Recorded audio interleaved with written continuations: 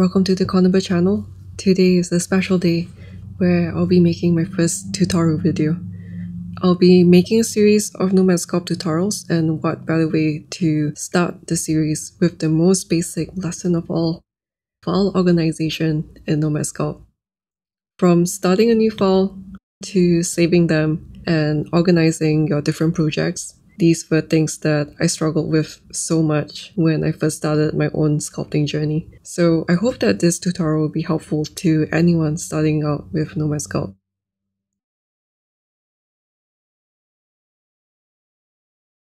Since I've made some changes, I can choose to undo them here. Or I can click on New to start a new sculpt. There are some options here as well, and I'll quickly show you what they are. Background allows you to change the colors of the background. You can change the environment color in the shading tab under the lit PBR mode right over here. Lastly, the matte cap can be found here. Choose whatever you like. I would like to keep my current settings, so I'll leave these unchecked and click yes. Now I'll do a quick sculpt of a corner bird. And there. I want to save this file now, so going back to the Projects tab, and I'll click on this pin here. This keeps the menu open even if I click outside of the window. Then click Save. Let's give this a name. Okay, and the file is saved. Now you're probably wondering where your files will be. You can find it in the Files app, under On My iPad, Nomad, and Projects. So you can see this is the file that we just saved. By the way, this may seem like a no-brainer to some of you, but please don't delete the Nomad Sculpt app if you haven't backed up your project files, because deleting the app will erase this Nomad folder.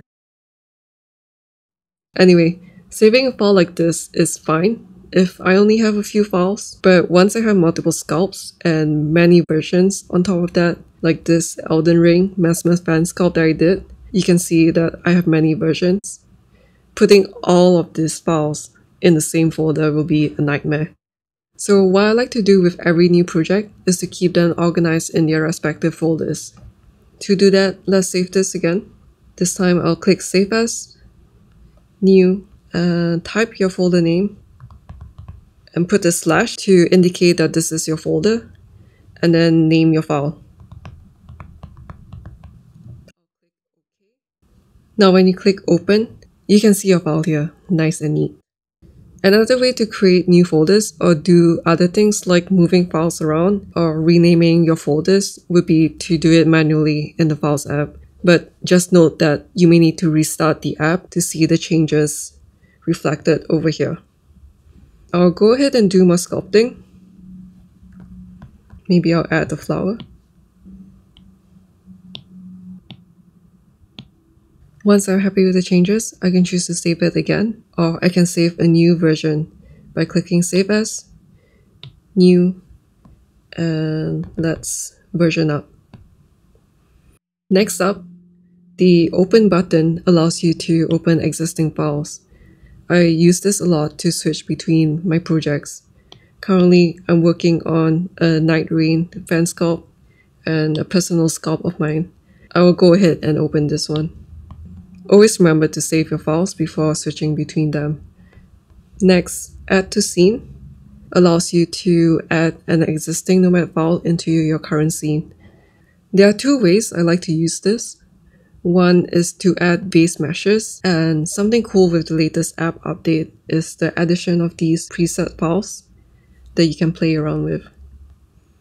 Another way I like to use Add to Scene is to bring in my own assets from other files. For example, I've done a bunch of plant studies in different files, like so, and brought them in here to decorate my sculpt. With this workflow, if I want to add plants to future sculpts, it's quite easy to do so. Before I end this video, I have some extra bonus tips that are helpful to me. And the first tip You can make use of the thumbnails to keep track of your progress.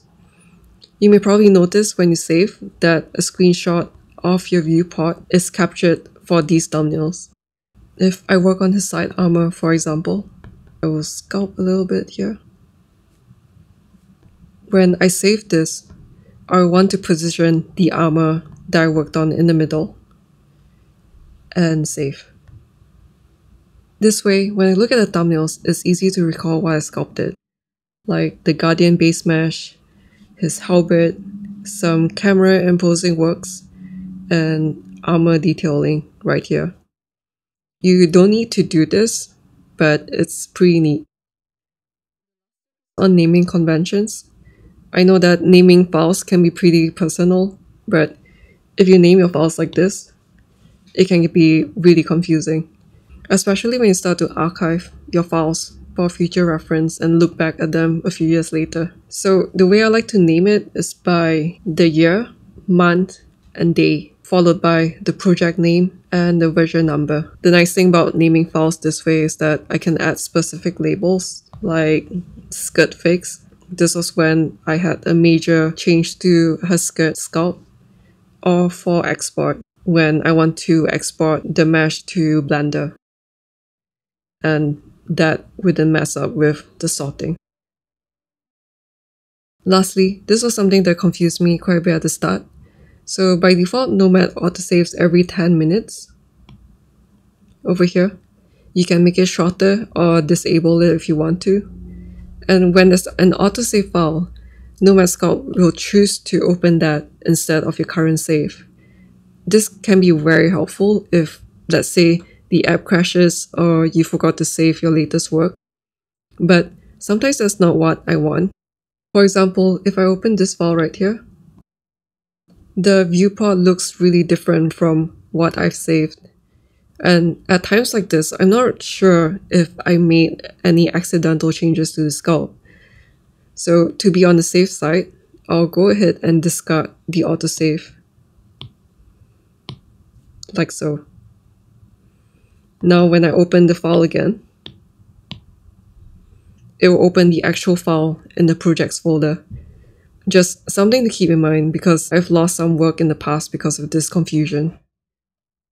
Anyway, all this may seem straightforward and simple to some, but I remember struggling a lot with this. So I hope that my tutorial will be helpful to anyone starting out and save you from some painful memories. That's it for now. I hope that you have fun sculpting, and I'll see you in the next one.